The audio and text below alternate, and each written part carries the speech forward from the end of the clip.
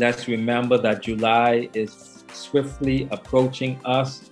First Sunday in July, we will be at Cayman for our Harvest on the Beach. If you want to be there, that's the first Sunday in July, July 4th. Harvest on the Beach. Don't look for us anywhere in a building. We're going to be in nature.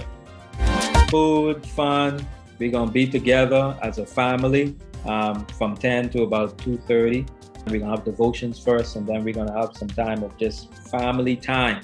So I want to invite all of our Harvest family to join us for Harvest on the Beach. You know how we do it. Harvest on the Beach, July 4th at Cayman. And then from there, July 11th, and for the rest of that month especially, we're only going to talk about July for right now. We will be at Seafarers, 10 a.m. Sunday mornings. Those of you that have been praying, the Lord has answered your prayer. And so we'll be at Seafarers as of July 11th, Sunday, July 11th, 10 a.m. Join us at Seafarers Building, Sunday, July 11th at 10 a.m. Come on home. Come on home. We are in your neighborhood. Some of you now, you can leave home 5 minutes to 10 and you get to church at 2 minutes to 10. That's how close we are to some of you guys' neighborhoods now. So July, Seafarers. Join us, join us, join us. Thank God so much for your prayers. So join us starting on the 11th at Seafarers. And just thank Brother Tom so much for sharing on Father's Day on Sunday. It was so good. You guys missed it.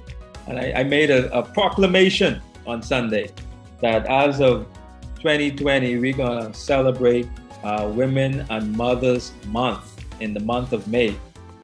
I have proclaimed it.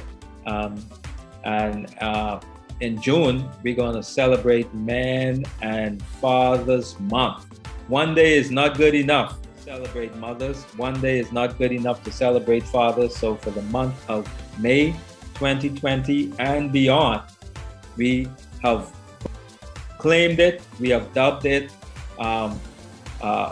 Mothers and Women's Month.